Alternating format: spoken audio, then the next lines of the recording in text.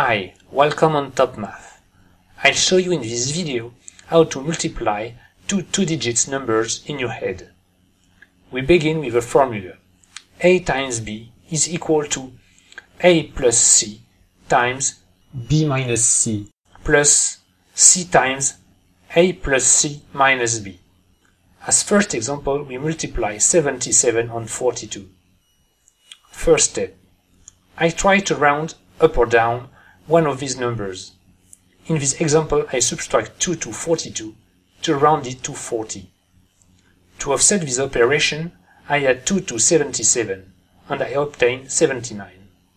And I try to remember the number that was not rounded, here 77. Second step.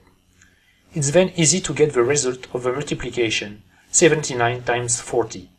We get 3160. Third step.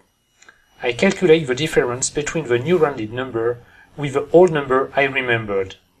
77 minus 40 is equal to 37. Fourth step. I calculate the product of this difference with the offset I used in the first step. 37 times 2 is equal to 74. Last step. I just add the two products. 3160 plus 74 is equal to 3234. The second example is the same as before, just to show you I can round the number that I prefer. Now I add 3 to 77 to round it to 80, and I subtract 3 to 42 and get 39, and I remember 42. It's easy to multiply 80 and 39. I get 3120. Then I calculate the difference 80 minus 42 and is equal to 38.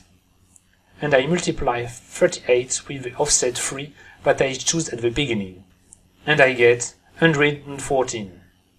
I add the two products and I get 3234. In this last example, I show you that the trick works well with a negative offset too. I try to multiply 36 with 29. I add 1 to 29 to round it to 30. So I subtract 1 to 36 and I get 35. As you see, my offset is now minus 1. And I remember 36. The product 35 times 30 is equal to 1050.